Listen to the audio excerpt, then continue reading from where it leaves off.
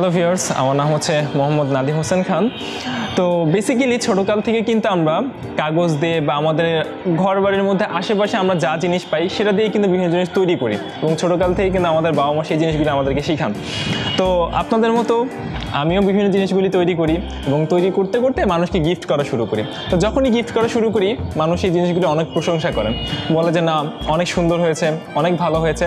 তো সেখান থেকে অ্যাকচুয়ালি আমার উৎসাহটা, এবং এই জিনিসগুলি ডেভেলপমেন্ট করতে করতে এখন আমার এই পেজটা আমি তৈরি করেছি এনএসকে গিফট বক্স এবং গ্রিটিং কার্ড। তো যেহেতু আমরা ছোটোকাল থেকে এগুলি করি, কিন্তু যখনই আমরা বড় হয়ে উঠি আমাদের সেই সময়টা অ্যাকচুয়ালি হয় না, এবং যখন আমরা বিভিন্ন জায়গাতে ইউটিউবে হোক ফেসবুকে হোক এই জিনিসগুলি দেখে আমাদের কাছে কিন্তু খুবই ভালো লাগে যে যখন তারা শো করে যে তাদের বিভিন্ন ডেকোরেশনগুলি, তারা ওয়ালগুলিকে কীভাবে ডেকোরেট করছে, তাদের পড়ার টেবিলগুলিকে কীভাবে ডেকোরেট করছে, আমাদের কাছে কিন্তু খুবই অ্যাট্রাকটিভ ফিল হয়।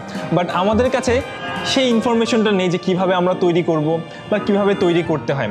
পার্সোনালি আমি আমার পার্সোনাল রিসার্চ থেকে এই জিনিসগুলি অনেকাংশে বের করেছি।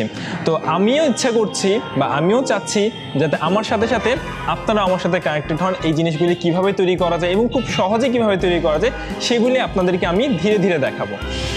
তো প্রথমে আমরা আজকে একটা সহজ জিনিস দিয়ে শুরু করব।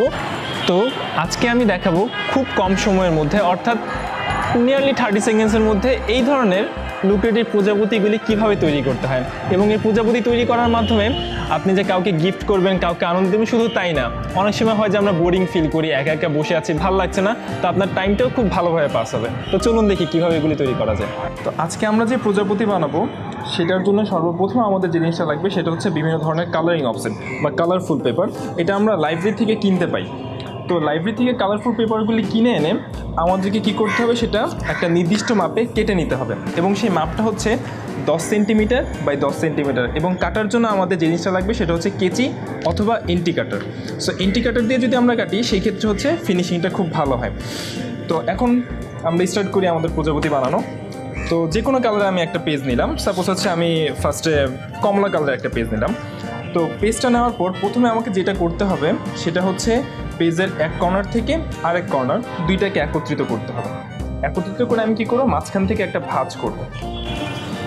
ওকে, জাস্ট আমি মাঝখান থেকে একটা ভাঁজ করলাম, আর কিছু না, জাস্ট দুইটা কর্নারকে একত্রিত করে মাঝখান থেকে আমি একটা ভাঁজ করলাম।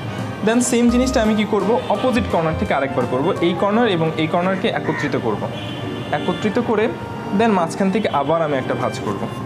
ওকে, তাহলে আমাদের দুই কর্নারে ভাঁজ করা শেষ। একটা হচ্ছে এই কর্নার বরাবর আমি ভাঁজ করলাম এবং আরেক অপরটা হচ্ছে এই কর্নার বরাবর আমি ভাঁজ করলাম। ওকে, দেন যখন আমি ভাঁজ করব, ভাঁজটাকে খুব ভালোভাবে করতে হবে। দুইটা কর্নারটাকে অবশ্যই খুব ভালোভাবে আমাদের ভাঁজটা করতে হবে। ভাঁজ করার পর জিনিসটা দেখতে কিছুটা এইরকম মনে হবে।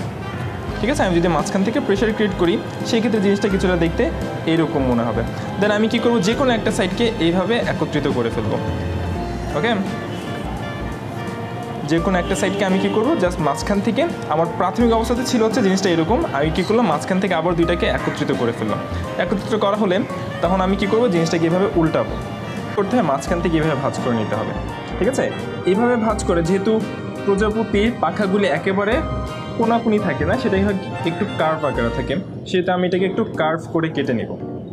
ঠিক আছে, জাস্ট খেলে আনুমানিকভাবে একটু কার্ভ করে জিনিসটাকে কেটে নেব। ওকে, জিনিসটা আমার কার্ভ করে কাটা হয়ে গেল।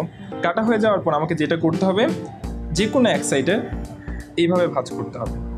ওকে, দেন অপর সাইডটাকেও এইভাবে ভাঁজ করে নিতে হবে। আমার ভাঁজ করা হয়ে গেল। ভাঁজ করার পর ভাঁজ করলে জিনিসটা এরকম দেখাবে। ঠিক আছে, আমি একটা সাইডকে এইভাবে ভাঁজ করে নিলাম এবং অপর সাইডকে আবার এইভাবে ভাঁজ করে নিলাম।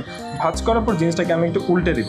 উল্টে দিলে এই অংশটাকে আমি কি করব, টেনে উপরের দিকে নিয়ে আসবো। এই অংশটাকে আমি আবার রিপিট করছি, এই অংশটাকে আমি টেনে উপরের দিকে নিয়ে আসবো এইভাবে। এদিকে আনার পরে এই মাথাটাকে আমি জাস্ট ভাঁজ করে নেব। ভাঁজ করে মাঝখান থেকে একটা প্রেশার ক্রিয়েট করলে আমার প্রজাপতি তৈরি হয়ে যাবে।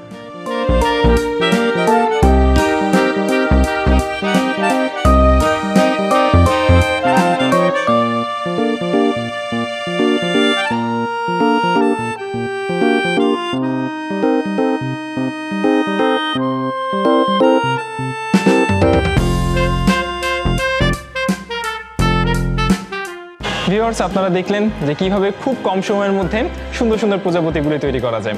তো এই ধরনের আরও অসংখ্য জিনিস আছে যেটা খুবই অল্প সময়ের মধ্যে আমরা তৈরি করতে পারবো। তো আশা করি আমাদের ভিডিওটা আপনাদের ভালো লেগেছে এবং আমাদের পেজটাকে আপনারা লাইক দিবেন, শেয়ার করবেন। ইন ফিউচারে আমরাও নতুন নতুন ভিডিও আপলোড করব, যার মাধ্যমে আপনারা এই জিনিসগুলিকে শিখতে পারবেন, জানতে পারবেন এবং আশা করব যে আপনারা এই জিনিসগুলি আস্তে আস্তে আপনাদের প্রিয়জনদের মাঝে ছড়িয়ে দেবেন। ধন্যবাদ।